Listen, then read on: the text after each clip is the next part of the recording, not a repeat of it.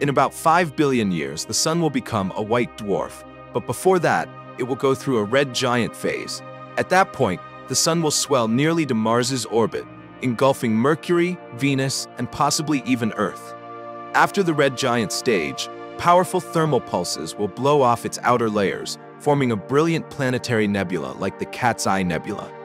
The remaining core will slowly cool over billions of years into a faint white dwarf. Will Earth be destroyed? It's entirely possible. The Sun is currently a middle-aged yellow dwarf, having burned for more than 4.57 billion years out of its total lifespan of about 10 billion years.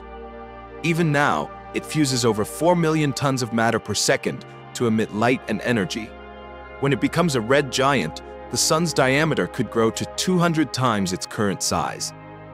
Although stellar winds may cause the Sun to lose about 30% of its mass, pushing Earth's orbit outward, studies show that tidal forces could still pull Earth in and swallow it.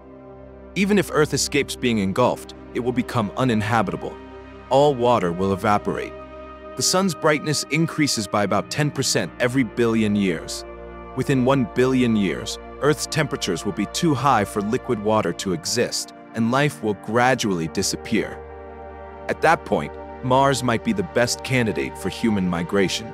Venus may once have been similar to Earth, but the Sun's increasing brightness turned it into a scorching hell. Earth's future is extremely uncertain. Remember, the Sun was born from a collapsing hydrogen cloud.